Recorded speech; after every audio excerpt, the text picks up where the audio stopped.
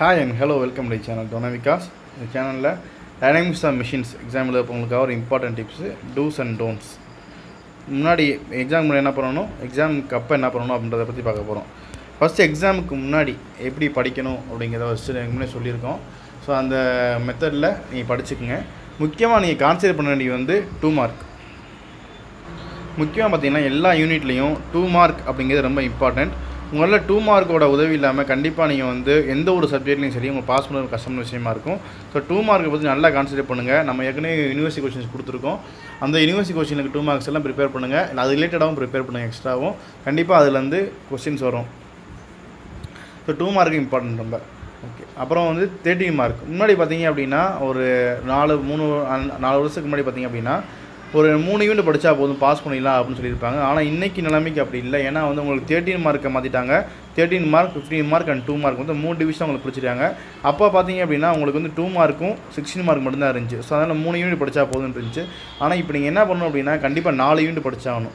4 unit படிச்சிங்க அப்படின்னா உங்களுக்கு 13 mark 4 யூனிட்டுக்கு வந்துச்சு அப்படின்னா ஸோ 52 மார்க் வந்துடும். அது இல்லாமல் 2 மார்க் 4 யூனிட் படித்தீங்க அப்படின்னா ஒரு 8 மார்க், மொத்தம் 60 மார்க் எழுதுவீங்க. 60 மார்க் எழுதும் போது தாராளமாக நீங்கள் ஈஸியாக பாஸ் பண்ணலாம். உங்களுக்கு இன்டர்னல் மார்க் வந்து ஒரு 8-9 மேலே இருந்துச்சு, தாராளமாக பாஸ் பண்ணலாம். இன்டர்னல் மார்க் இன்னும் கம்மியாக இருக்குது அப்படின்னா கண்டிப்பாக அவங்க 5 யூனிட்டுமே படிச்சாகணும். ஸோ நீங்கள் ஓரளவு இன்டர்னல் மார்க் உங்களுக்கு 10க்கு மேலே இருக்குது அப்படின்னா தாராளமாக கண்டிப்பாக நீங்கள் 4 யூனிட் படிச்சாகணும். 4 யூனிட் படித்தா மட்டும்தான் அவங்களால பாஸ் மார்க் அப்படிங்கிறத அச்சீவ் பண்ண முடியும். ஏன்னா மார்க்கு ஃபுல் மார்க் போகிறதுக்கான வாய்ப்புகள் ரொம்ப கம்மியாக தான் இருக்கும். ஸோ 13 இடத்துல 12, 11 இந்த மாதிரி தான் வரும் வாய்ப்புகள் இருக்குது. தியரியாக இருந்தால். ப்ராப்ளமாக இருந்துச்சுன்னா ஆன்சர் கரெக்டாக இருந்தாலே மார்க் போட்டுருவாங்க. அப்புறம் முக்கியமான விஷயம் என்ன அப்படின்னா டைனமிக்ஸ் ஆஃப் மிஷின்ஸை பொறுத்த வரைக்கும் உங்களுக்கு நீங்கள் எழுதுகிற ஸ்டெப்புக்கு கண்டிப்பாக மார்க் கிடையாது அப்படின்னு ஞாபகம் வச்சுக்கோங்க. எப்போவுமே ஸ்டெப்ஸ்க்கு உள்ளே இருக்க ஆன்சர்ஸ்க்கு மட்டும் தான் மார்க்கு. எக்ஸாம்பிளுக்கு உங்களுக்கு வந்து இப்போ டார்க்கு கேட்குறாங்க அப்படின்னா T = FT × R அப்படின்னு ஒரு ஃபார்முலா இருக்குது அப்படின்னா இந்த FT கண்டுபிடிக்கான ஸ்டெப்ஸ் ஒரு சில ஆன்சர்ஸ் இருக்கும் இல்லையா, அதுக்கு பார்த்தீங்க அப்படின்னா 2, 3, 1 கொடுக்கலாம். மொத்தமாக ஒரு சில ஸ்பிட்டப்பாகவும் இருக்கலாம். ஸோ அவங்க வந்து ஆன்சர் கீழே வந்து ஸ்பிட்டப் கொடுத்தாங்க அப்படின்னா ஸ்பிட்டப் கொடுப்பாங்க. இல்லை ஸ்பிட்டப் இல்லாமல் டேரெக்டாக இந்த டீக்குரிய ஆன்சர் போட்டு 15 கொடுத்தாங்க அப்படின்னா உங்களுக்கு ஸ்டெப்ஸுக்கு ஆன்சர் கொடுக்கணுன்ற அவசியம் இல்லை. அது அந்த வேல்யூட்டரை பொறுத்தது. அதனால் இங்கே வந்து கால்குலேஷன் மிஸ்டேக் நான் பார்த்த வரைக்கும் என்ன பண்ணுறாங்க அப்படின்னா இந்த டைனமிக்ஸ் ஆஃப் மிஷின்ஸில் ப்ராப்ளமேட்டிக் எல்லாத்துலேயும் பார்த்தீங்கன்னா கால்குலேஷன் மிஸ்டேக் நிறையா பண்ணுறாங்க. ஃபார்முலா எல்லாமே கரெக்டாக எழுதிடுவாங்க. ஃபார்முலா பார்த்தீங்கன்னா எல்லாமே மனப்படமாக எல்லாம் தெரியும். ஆனால் அவங்க சப்ஸ்டிட் பண்ணும்போது பார்த்தோம் அப்படின்னா சின்ன சின்ன மிஸ்டேக்ஸில் அவங்க வந்து விட்டுருவாங்க. அது ஆன்சர் தப்பாக வரும். கடைசி அவங்க மார்க் வந்து போகும்.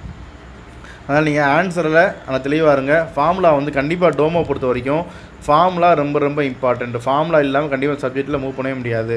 ஸோ இந்த இதில் ஃபார்முலாவில் என்ன பிரச்சனை அப்படின்னா மற்ற சப்ஜெக்ட் மாதிரி இதில் கிடையாது. ஃபார்முலா பார்த்திங்க அப்படின்னா ஒரே நொட்டேஷனே ஒரே சிம்பிளே பார்த்திங்க அப்படின்னா வேறு இடத்துல வரும், உங்களுக்கு கன்ஃபியூஸ் ஆகும். நீங்கள் ஃபார்முலா படிக்கும் போது கண்டிப்பாக நீங்கள் இந்த ஃபார்முலாவுக்கு என்ன மீனிங் அப்படிங்கிறதையும் நீங்கள் கண்டிப்பாக படித்தாகணும். எக்ஸாம்பிள் சொன்னோம் அப்படின்னா இப்போ யூனிட் 3ல் பார்த்தீங்க அப்படின்னா யூனிட் 3ல் வந்து ஒரு டிரான்ஸ்வர்ஸ் வைப்ரேஷனாக இருக்கும்போது டெல்லுங்கிறது டெஃப்ளெக்ஷனாக இருக்கும். அதே இது பார்த்திங்கன்னா அதே யூனிட் 3லேயே டேம்ப்டு வைப்ரேஷனாக வரும்போது டெல்லுங்கிறது பார்த்திங்கன்னா லாகரிதமிக் டிக்ரிமெண்ட்டாக இருக்கும். ஸோ இந்த மாதிரி வந்து ஒரே சிம்பிளே பார்த்திங்கன்னா 2 இடத்துல வந்து வேறு இதில் வரும். அதே மாதிரி பார்த்திங்கன்னா ஃபஸ்ட் யூனிட்டில் இந்த ஸ்மால் n அப்படிங்கிறது பார்த்திங்கன்னா L/R அப்படின்னு நம்ம போட்டிருப்போம். அதே இது இந்த ஃப்ளைவீலில் வரும்போது ஃபஸ்ட் அண்ட் செகண்ட் ஹாஃபில் இந்த ஸ்மால் nங்கிறது பார்த்திங்கன்னா நம்பர் ஆஃப் ஸ்ட்ரோக்ஸ் அப்படின்னு சொல்லி வச்சு போட்டிருப்போம். ஸ்மால் n = N அதாவது N/2 அப்படின்னு வச்சு போட்டுப்போம் நம்ம. ஸோ இந்த மாதிரி வந்து ஒரே சிம்பிளே வந்து நிறைய இடத்துல வரும். இங்கே வந்து படிக்கும் போது எந்த சிம்பிள் எங்கே வருது அப்படிங்கிறத தெளிவாக தெரிஞ்சு படிக்கணும். சப்ஸ்டிட் பண்ணும்போது கரெக்டான சப்ஸ்டிட் பண்ணி ரிசல்ட் வந்து கரெக்டாக வர அளவுக்கு நீங்கள் பண்ணணும். ஸோ இதான் வந்து முக்கியமாக நீங்கள் பண்ண வேண்டியது. அப்புறம் வந்து A3 ஷீட் யூஸ் பண்ணலாமா வேணாமா அப்படிங்கிறது அடிக்கடி நிறையவே கொஸ்டின். A3 ஷீட் யூஸ் பண்ணலாமா வேணாமா, A3 ஷீட் யூஸ் பண்ணலாமா வேணாமா அப்படின்னு. ஸோ A3 ஷீட் யூஸ் பண்ணிங்க அப்படின்னா கண்டிப்பாக உங்களுக்கு மார்க் வந்து ஆடாக தான் செய்யும், மைனஸ் ஆகாது அப்படின்னு நல்லா தெரிஞ்சுக்கோங்க. ஸோ A3 யூஸ் பண்ணுறது ஆட் அட்வான்டேஜ் தான்.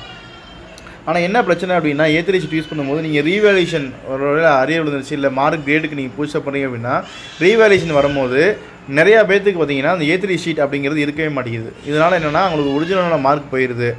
அதனால் வந்து நீங்கள் A3 ஷீட் வந்து உங்களுக்கு நல்லா கான்ஃபிடண்ட்டாக இருக்குது, ஃபஸ்ட் அட்டெம்ப்ட் நீங்கள் கிளியர் பண்ணிடுவீங்க அப்படின்ற உங்களுக்கு கான்ஃபிடன்ட் இருந்துச்சு அப்படின்னா தாராளமாக A3 ஷீட் யூஸ் பண்ணுங்கள். இல்லை எனக்கு எந்த பிரச்சனையும் இல்லை, நான் வந்து A3 ஷீட் எதனா மார்க் வருவோம்னு நினைக்கிறவங்க வந்து A3 ஷீட் யூஸ் பண்ணுங்கள். A3 ஷீட் யூஸ் பண்ணும்போது முக்கியமாக கவனிக்க வேண்டியது என்ன அப்படின்னா அந்த ஃபேக்கல்ட்டி உள்ள இன்விஜிலேட்டர் இருப்பாங்க இல்லையா, அவங்கள்ட்ட கேட்கணும் இதுக்கு நீங்கள் ஸ்டாபிள் பண்ணுவீங்களா அப்படின்னு கேட்கணும். ஸோ ஸ்டாபிள் பண்ணுவாங்களா இல்லை அதோட ஹோல் போட்டு டைப் பண்ணுவாங்களா அப்படின்றது கேட்கணும். என்ன பண்ணுவாங்க அப்படின்றத தெளிவாக தெரிஞ்சுக்குங்க. எதுவுமே இல்லை, சும்மா உள்ள இன்சர்ட் மட்டும் பண்ணுங்கள் போதும் அப்படின்னு சொன்னாங்க அப்படின்னா தயவுசெய்து நீங்கள் A3 ஷீட் யூஸ் பண்ணாதீங்க. உங்கள் A3 ஷீட் வந்து உள்ளே வந்து ஒன்று ஸ்டேபிள் பண்ணியிருக்கணும், இல்லை பஞ்ச் பண்ணி அந்த கயிறை போட்டு கட்டியிருக்கணும். இது ரெண்டில் ஏதாச்சும் பண்ணால் மட்டும் தான் A3 ஷீட் யூஸ் பண்ணணும். இது ரெண்டுமே பண்ணலை அப்படின்னா சும்மா இன்சர்ட் பண்ணுங்கள், உள்ள மட்டும் இன்சர்ட் பண்ணுங்கள் அப்படின்னு சொன்னாங்கன்னா தயவுசெய்து ஒத்துக்காதீங்க. A3 ஷீட்டில் எழுதாதீங்க.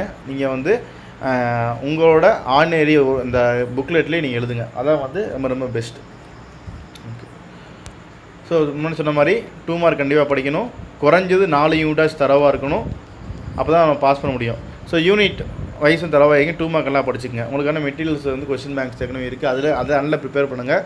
யூனிவர்சிட்டி கொஸ்டின்ஸ் ரிப்பீட் ஆகிறதுக்கான வாய்ப்புகள் நிறையா இருக்குது. ஸோ 17 ரெகுலேஷனில் உங்களுக்கு டஃப்பாக கேட்கணும், டோமில் டஃப்பாக கேட்கணும் அப்படின்னா எப்படி கேட்பாங்கன்னா உங்களுக்கு 8 மார்க் ஒன்றோ 5 மார்க் ஒன்றோ ஸ்பிட் பண்ணுறதுக்கான வாய்ப்புகள் நிறையா இருக்குது. ஏன்னா உங்களை டஃப் பண்ணணும், உங்களை வந்து கிரேடை குறைக்கணும்னு நினச்சாங்க அப்படின்னா 8 மார்க் வந்து ப்ராப்ளமாக வரும், 4 மார்க் வந்து தியரியாக வரும்.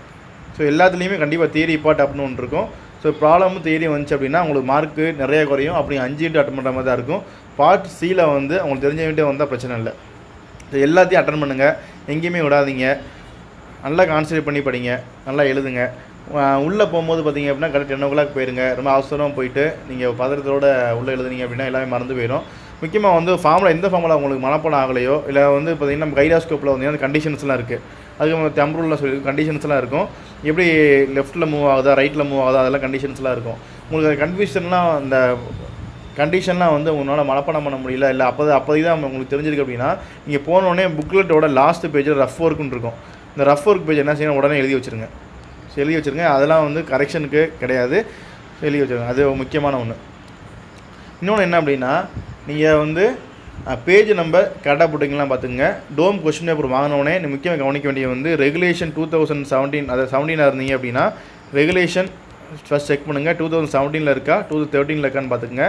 அப்புறம் உங்களோட சப்ஜெக்ட் கோடு என்ன இருக்குது அப்படின்றத பார்த்துட்டு எழுதுங்க. சப்ஜெக்ட் கோடு பார்க்காம தப்பாக போயிடும். ஏன்னா சில சமயங்களில் அரியர் கொஸ்டின் பேப்பரோட கொடுக்கறதுக்கான வாய்ப்புகள் இருக்குது. ஸோ நீங்கள் வந்து டோமில் வந்து இதெல்லாம் கண்டிப்பாக நீங்கள் பண்ணணும். நீங்கள் நைட்டு ஃபுல்லாக வந்து நல்லா படிங்க, கரெக்டாக பிடிச்சிங்க. இந்த யூனிட் இதை படிக்க போகிறேன்ட்டு. அப்புறம் டைம் மேனேஜ்மெண்ட்.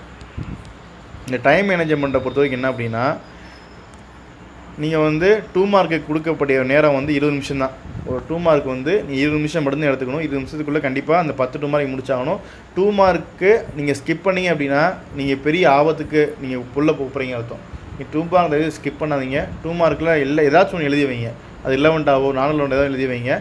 அதுக்கு கடைசியாக வந்து மார்க் பத்தலை. எதுக்கு நம்ம எழுத சொல்கிறோம் அப்படின்னா கண்டென்ட்டே இல்லாமல் மார்க் போட முடியாது.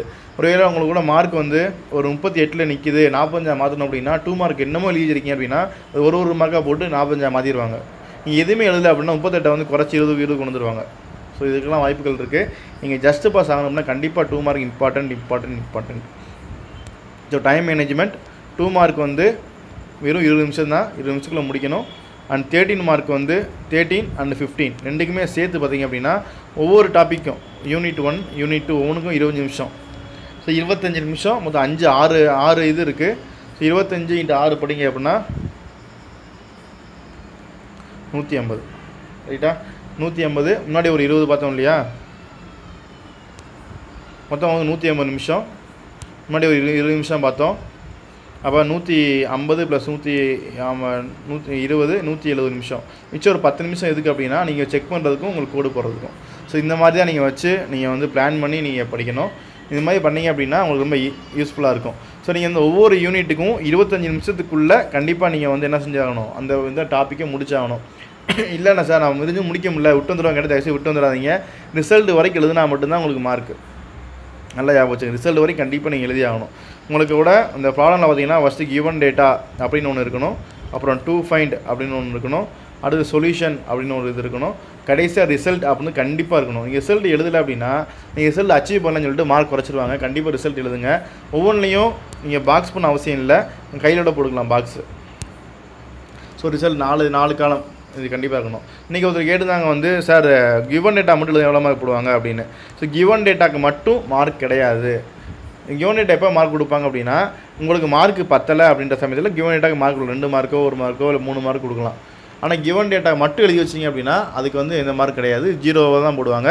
அது இன்விஜுவலேட்டரை அந்த வேல்யூட்டரை பொறுத்தது, வேல்யூட்டர் என்ன நினைக்கிறாரோ அந்த மாதிரி போடலாம். ஸோ ஸ்டெப் மார்க் எனக்கு போடல சார், நிறைய பேர் ரீவலேஷன் கேட்குறாங்க அப்படின்னா ஸ்டெப் மார்க் போடல சார் கேட்குறாங்க. ஸோ ஸ்டெப் மார்க் போடணும் இந்த அவசியம் இல்லை. உங்களோட ஆன்சர் கரெக்டாக இருந்தால் ஃபுல் மார்க்கு, இல்லை அப்படின்னா பாதி மார்க்கில் பாதிக்கு கொஞ்சம் மேலேயும் வந்து வேல்யூட்டர் விருப்பப்பட்டால் போடலாம். இதுதான் வந்து இப்போதைக்கு ப்ராப்ளமேட்டிக்கோட கண்டிஷன்ஸ். ஸோ நீங்கள் நல்லா எழுதுங்க, உங்களுக்கு நல்ல ரிசல்ட் வரும். கொஸ்டின் ஈஸியாக தான் இருக்கும். So all the best. நன்றி.